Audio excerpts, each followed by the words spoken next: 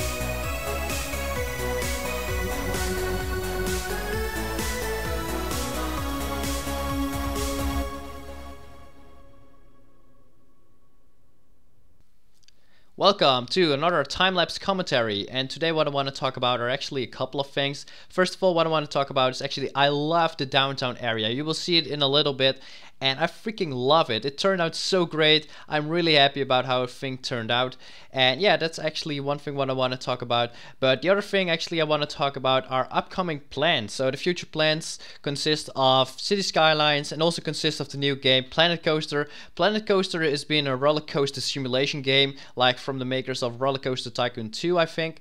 And it's actually really detailed and it's a really fun game to play. I already have played Planet Coaster for a couple of hours and already have recorded a couple of episodes, so that will be up on my channel in a couple of weeks or in the next week probably. So yeah, look out for that as well. Planet Coaster is an awesome game because you cannot build like really big immense cities like you can in City Skylines, but what you can do is build up a roller coaster park with lots and lots of details, with like on every street corner there's like 10, 20, maybe even 30 amounts of detail, like from a little clock to like a little lamp that's showing, or like some ambient music. It is just crazy what you can do with it. In Planet Coaster there are actually 3 modes what I can choose from, and I'm actually gonna go for one mode, and it's called Sandbox, because you got unlimited money like I have in City Skylines, and I can actually just go ham on like detailing everything and building everything up. There's also a mode called Career, and yeah, you actually need to build up a park and achieve so many visitors or like have that amount of park ratings, but I'm not gonna be playing that. Maybe on live streams, if I will live stream this game, maybe I'm probably gonna be doing that. So also another thing what I want to talk about is actually a series I want to bring back on this channel, and it's called Build School. That's right, actually I'm gonna bring back Build School. I've got a couple of ideas what I actually want to try out as well, so be on the lookout for that. That will actually be uploaded a little bit later than the Planet Coaster videos because I'm still working on some details. And yeah, so be on the lookout for that when that actually goes live. So I hope you guys enjoyed this short commentary. So what will be happening in the next few weeks is I'm going to be playing Planet Coaster. I'm also going to be bringing back Build School. And yeah, that's pretty much it. So I hope you guys enjoyed this commentary. I'm going to play some music until the time-lapse ends. And I'll see you guys after the time-lapse ends. So enjoy the music.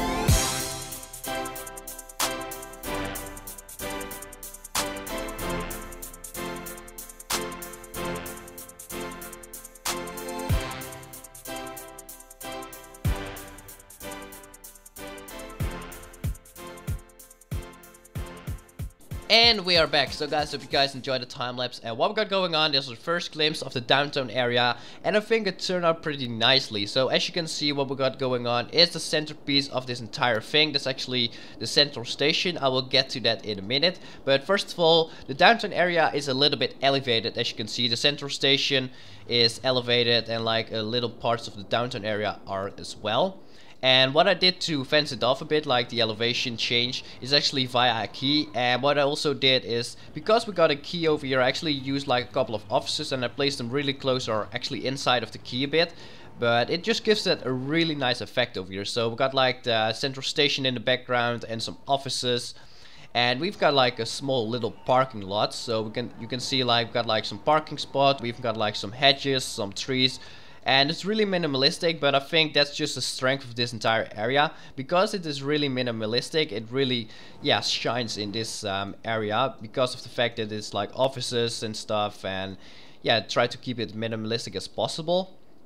So let's move on to the central station itself. This is actually the entire central station. As you can see, we've got like 4 departure areas. We got like the central station with like in front of it a nice little square. We've got like 3 railroads were actually not connected to any departure area, although you can argue that this train track maybe is a part of the train station because of the fact that people could depart from this area over here, that a train is standing over this rail. Yeah, it could be possible that it's starting to departure, but yeah, I'm not sure about that. Let me know in the comments down below what you think about that. But yeah, moving on to the central station once again. The central station is elevated because of the fact that I wanted to have like an elevated central station, and because of that I also elevated the downtown area a little bit. Let's move on to the square in front of the central station. So as you can see, I actually placed like a square in front of the central station with like a couple of bicycle paths where people can just cycle along, and also a statue of a guy riding a horse. And what we've also got going on in this square is actually a big fountain with like some small fountains at the ends, or at the tips of the square.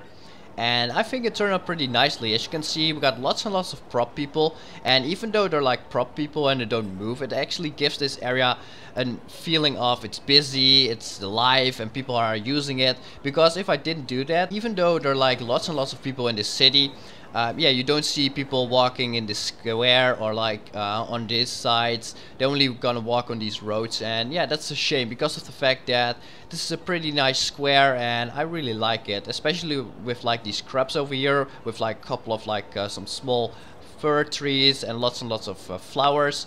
I think it turned out pretty nicely. So what I also have placed is this grill and a couple of flags and even a couple of seating areas where people can just yeah, sit down and drink a cup of coffee or something like that. We got some event tents where people can just yeah, set up an event or something like that.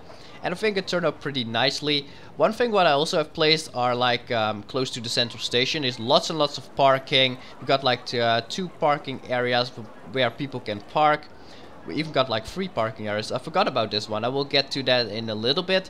So we got like 2 parking areas on this side and 1 on this side, and even like some parking area for your bicycle. So if you're using your bicycle to get everywhere, you can actually just yeah, park your bicycle over at this side and enter the central station. So that's a good thing. And then on this side, what I also have placed down like close to this parking spot is an Ibis hotel. So I think these hotels are actually really close to like parking slots and train stations and highways and stuff. So it's actually a perfect spot for this hotel to be in this place, because yeah, it's a really cheap hotel, I think, or motel. And yeah, you get like a really cheap price, but yeah, you got like a really shitty location because you're next to like a train station. So if you like to sleep in on weekdays or something like that, you actually will get rudely waked because of the fact that trains are passing by and stuff. So yeah, that's not something you like, but the price is good though, so that's a good thing, I guess. One thing what I also have placed down is actually this oh man, I'm not gonna pronounce that, but at least it's a tower just to spice it up a bit. And because of the fact that this is the downtown area, I really like the high rise a little bit away from the central station. So that's why we got like a couple of high rise buildings over here and all the way over this side. And like the central station itself and the square in front of it got like some medium sized buildings. We got like this woodlock architects. We got like I think this one is the Fuji Center, and we got like an event hall. So these are not as high as like some of the buildings in this downtown center. Let's take a closer look at this event hall over here. So this event hall is really close to the central station, so businessmen who come in via the train can actually just walk all the way across. I mean, that's not a terrible walk to do. But one thing what I've placed extra on this event hall is actually this little garage over here. I actually placed one over here because this garage is not available anymore because of the fact that we got like a small tunnel over here that actually goes all the way underneath the square itself and pops up over here again next to this Burger King. And yeah, what I also got going on is lots and lots of detail. We got like 2 Volvo trucks with like markings, with yellow markings where people can park and cannot park. What I also have placed really close to the central station is actually this bus stop area. So we got like a nice little bus depot or bus stop area, and it's not that far away from the central station, so that's a good thing. I mean, if you're like using public transport to get everywhere, it's not a bad thing to have like your central bus station really close to like the central station as well. So yeah, that's a good thing. In the downtown area we've got lots and lots of high-rise, as you can see, like except for like the square in front of the central station, there's like medium buildings, but on the other hand we got like high density high-rise buildings with like lots and lots of offices, apartments. As you can see, I think these are actually apartments, and these are as well. So we've got a little bit of apartments over here, we've got some offices over at this side, and then we got like this Commerzbank. I think this is a German bank, but I'm not sure about that. And what we got going on, actually not in front of it, but in the back side of the Commerzbank, we've got like a nice little park area where people can just take a nap or something like that, or eat their lunch. I don't know if you're taking a nap on one of these benches, it could be possible.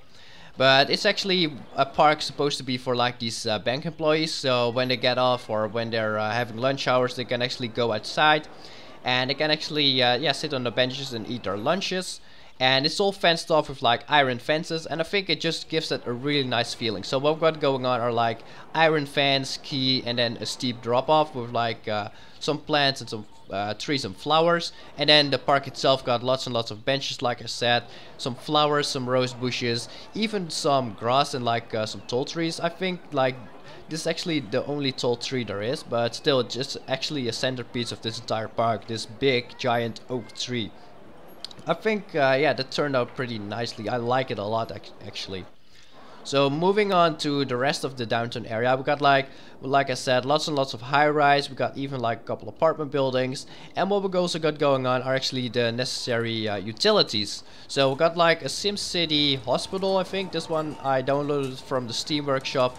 So this is the SimCity Hospital. I think the SimCity Hospital is a little bit nicer than the City Skylines Hospital, because this one got like a little bit more room and a little bit more greenery, bushes, trees and stuff, and I really like it. What I also have placed next to the hospital are like the fire department and the police department, and in between that little space over here we got like a little practice center, and of course we got like a little helipad area. So this is the practice center where people can learn how to deal with fire, and as you can see we got like a couple of barrels over there, and yeah, it's also lit on fire, so these people over there need to put that fire out. We got like 2 police officers standing by and actually monitoring like if everything goes well. That's why there are like 2 police station cars over there as well, and we got like if everything goes wrong we've got like a fire department car just in case, because fire is really dangerous. One thing what I also have placed down is actually a firehouse over here, and it's actually integrated into this fire station because of the fact that this training area otherwise wouldn't be accessible via the firehouse or via the fire department area. So yeah, that's why I actually placed it down. And what I also have placed down is this fence over here, so nobody from the hospital can actually get into this restricted area, because we got like a helicopter over here and we got like a fire department truck and a couple of police cars. So yeah, that's something you don't want people just to get into, so that's why it is fenced off. One thing what I want to show you guys is actually these railroads over here. So as you can see, we've got like a couple of railroads, and I didn't connect them. I actually gonna do that in between episodes, because we need to connect these railroads over here up to these ones. And what I've done is really special. We got like a couple of retaining walls over here. I actually need to still make this right, but yeah, that's something also in between episodes. But what I really like about this is we got like a couple of elevated ground once again up until like the central station height. And what we got going on are a couple of retaining walls on both sides this time, because in the Bad Neighborhood episode I only did like one side of the train tracks.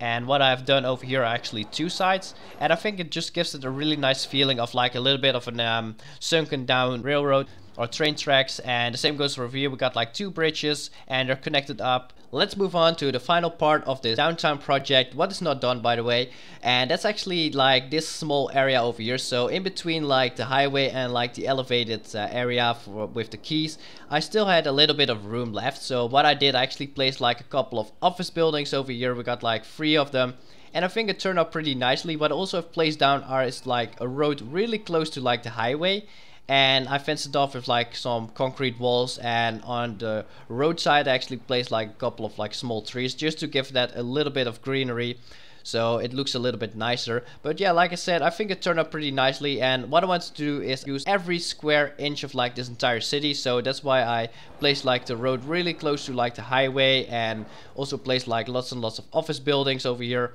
And this road is actually connected up with like these offices over here, so people who want to go to these offices can actually use this off ramp and use this entire road and can go to like this office over here, for example. One thing that I haven't talked about is actually the highway over here. So we've got like one highway going across like this downtown area before I start raising it. So what I have done, I actually started with like a little bit of a tunnel area. So we got like an entrance and an exit, and close to like this tunnels we got lots and lots of greenery, rocks and stuff.